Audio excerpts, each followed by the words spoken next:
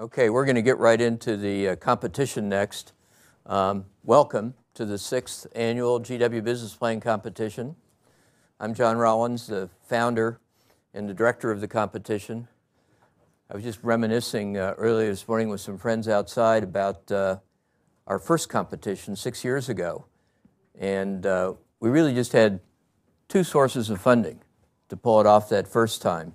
We had the Scott family, and I'll talk later about Rick and Ann Scott. They gave the $30,000 that was our total prize pool that year. And then the other source of funding was from the dean of the School of Business. And it started here in the School of Business, and we've met here every year since then. But obviously it's grown, and I'd like to actually talk a little bit about all these names you've been seeing rolling across the screen here, which are our sponsors. From the Scott family, we've grown to have 12 additional sponsors this year, and they're fabulous people, and they really account for our ability to have grown the program. In fact, they're on the back cover of your program, and the first two listed, Luther King Capital Management and Blank Rome, are our two platinum sponsors. The next two listed, Capital One Bank and the AARP Foundation, are gold sponsors. And then from Deloitte, Brazen Careerist, WeWork, Affinity Lab, Advantage, iStrategies, or iStrategy Labs is the real name of that company, In the Capital, all the way down to Event Rentals DC, are in-kind sponsors, and they're giving gifts of services or products that our teams can really use to help grow their businesses. In fact, the last one, Event Rentals DC, is started recently by a student who graduated last year and who entered this competition. So I'm glad to see he's giving back at a young age.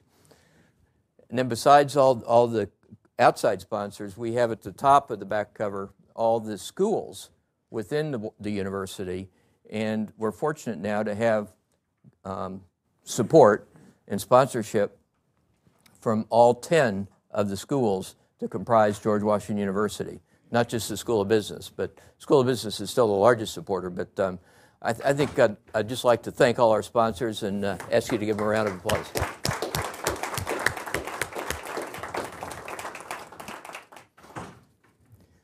So what this amounts to now is over $130,000 total in prizes, of which $101,000 would be the cash component of the prizes.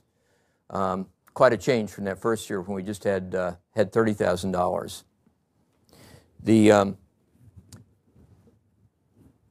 The teams that enter our competition obviously has grown tremendously too. We had a very small number back in 2009. This year we had 113. And when you look at the metrics of the prize money, 130,000 plus, and the teams, 113, this actually puts GW now in the top 10 university-based business plan competitions in the United States. I'm really proud of that. And the primary area where we've grown this year, we had 60,000 in cash last year, 101,000 in cash this year. The primary area where we've grown is with the new social entrepreneurship track. I just want to talk for a minute about that. We have two new prizes. One is a $7,500 prize for the best nonprofit social venture, and then a second $7,500 prize for the best for-profit social venture. And when we talk about social ventures, we're really talking about organizations which value the social or environmental bottom line equally with the profit bottom line. So that's our definition. And we'll be hearing today from 4 startups that are on the social entrepreneurship side, 4 of the 10 that we'll hear today. We're going to hear 5 beginning immediately this morning from now until lunch. And then after lunch, we'll break and we'll actually bring back a few of the teams that were winners last year. I like doing this so they can report to you on what they've done with the money and whether they're still in business and that sort of thing. And then after that 30-minute session, we'll get into the 5 afternoon presentations and then wrap it up, obviously, with the judges trying to scratch their heads and pick the winners. But the 4 social entrepreneurship companies are breakdown between 2 that are fighting for the best nonprofit social venture prize and 2 that are fighting for the best for-profit social venture prize. We actually did a random drawing to figure out the sequence of all 10 teams today, just to be fair, not give anybody an advantage of being first or last or whatever the advantage is. And believe it or not, the first 2 presentations we're going to hear this morning are the 2 teams that are fighting for the best for-profit social venture. So that'll be fun. That's Pedal Forward and Generation A Records. There's an agenda that lists all the teams in order in your program, so you can follow it as we go through there. Before I introduce the judges, I'd like to just add a personal note. This is my last business plan competition here at GW.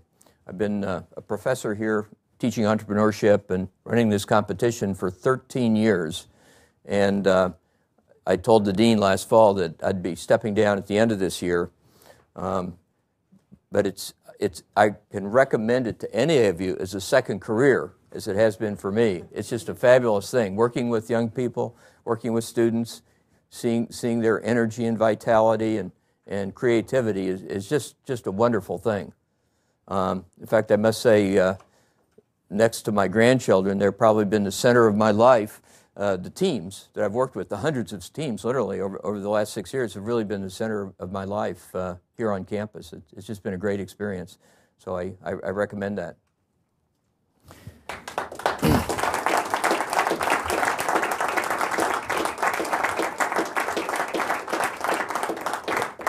Thank you very much. I'd like to next introduce the judges, and I'd like to begin, as I mentioned a minute ago, the Scotts got this all started 6 years ago, Rick and Ann Scott, and I'd like to tell you, first of all, that Ann and Rick are both entrepreneurs. Everybody knows about the companies Rick has started and succeeded in, but until Rick was elected governor of Florida, Ann had her own business in Naples, and she's an entrepreneur too and has her degree in business administration. So I'd like to invite Ann to come up and just say a couple of words before we introduce the other judges. Ann?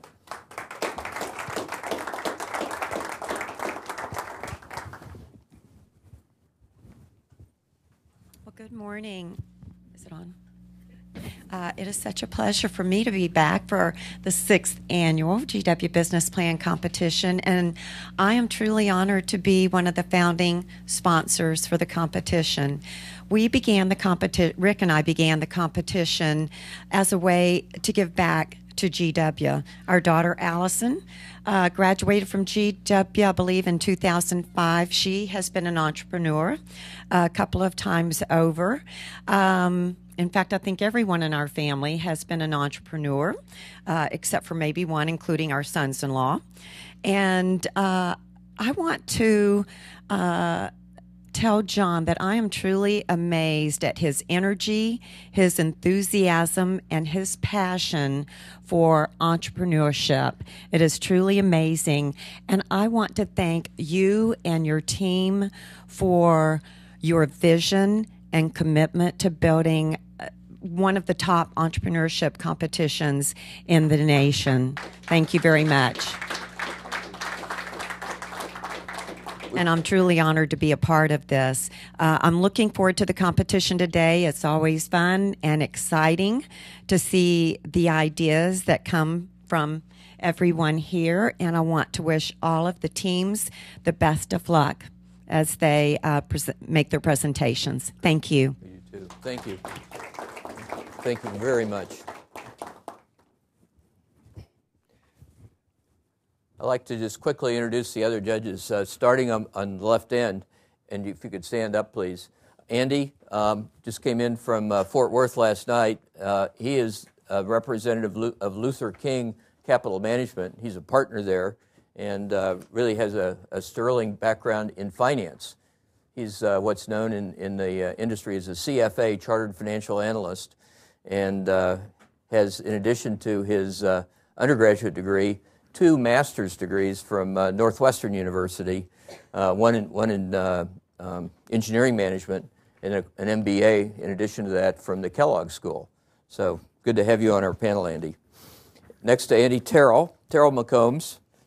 Terrell earned his bachelor's degree with honors at the University of Houston, also in Texas, obviously. But fortunately, he didn't stop there. He came to Washington and got his MBA here at GW. And then after stints with Ford and Chrysler in Detroit, he went back to Texas and got involved with McCombs Enterprises, where he rose to his current position as the senior managing partner. So great experience. Good to have you here. Peter, could you stand up? Peter Weissman.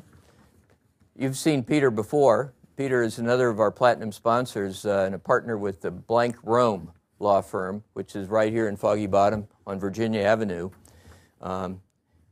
Peter has worked with patents for years, started in the patent office way back when, and now is probably among the top intellectual property attorneys here in Washington, D.C.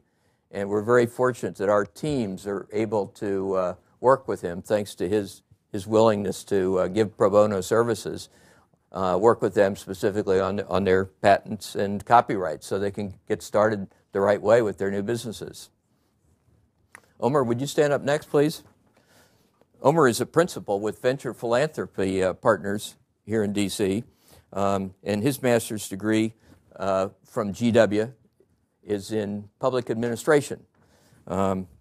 He served on the board of advisors of the Elliott School of GW and also on the university's board of trustees, the big board as we call it.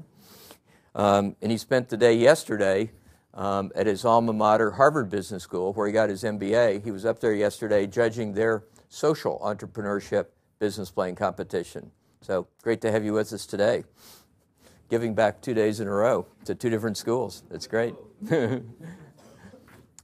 Ann, we've just heard from you, and again, it's a blessing to have you and your support and over this whole period of time. In fact, I think you may be the only person in this room that's been to all 6 of these competitions other than me. I'm not sure, but thank you. Cliff Kendall. Cliff is a good friend of mine. He started his business as an entrepreneur in the late 60s, actually the same year I started my first business. Fortunately, we were in different industries. He was serving government and I was serving nonprofit membership groups, but we got to be friends on the GW School of Business Board of Advisors many years ago, and he in fact, when I joined the Board of Advisors, was the chairman of a committee that had been set up to raise money to build a new school, physical building, for the School of Business. And later we called it Duquesne Hall. So here we are. Thank you for that effort. Cliff has also served on the University Board of Advisors, as well as on the Board of Regents of the University System of Maryland. Many years. He chaired that board of the Board of Regents in Maryland, so a lot of giving back. Thank you, Cliff. Scott, could you stand up, please? Scott Reckler. Scott is another GW MBA, and he started off at Harvard, maybe with Omer. I don't know where the Harvard influence comes from, but he got his bachelor's degree in social anthropology at Harvard, but then found his way back home to D.C. He's a native of D.C., and got his MBA here at GW. And we're grateful for that because he's now the CEO and director of LearnServe International, a group I admire very much for what they do. They have a goal of preparing high school students to be community leaders with a focus on not only social entrepreneurship, but global awareness. The students get to travel to other parts of the world, and it's a fabulous program. Thank you, Scott, for being here and being one of our judges. Well, the rules are very simple for this competition. My assistant, Sam Altman, standing right over here, is going to be holding up cards that the teams will see when they get down. It's a 15-minute maximum on their presentations. When they get to 3 minutes, he'll put up a blue card, 2 minutes a yellow card, 1 minute a red card, so they'll know where they are in in the deadline, because literally we'll cut them off after 15 minutes. And then we're going to open up for a maximum of 7 minutes of Q&A from the judges, maximum. Doesn't have to be that long. And again, we'll use the blue card when there are 3 minutes left, yellow card, and red card, so we don't go over the 7 minutes. So we keep it even for all the teams all the way through the presentations. So the first team we're going to hear from is Pedal Forward. Are they ready?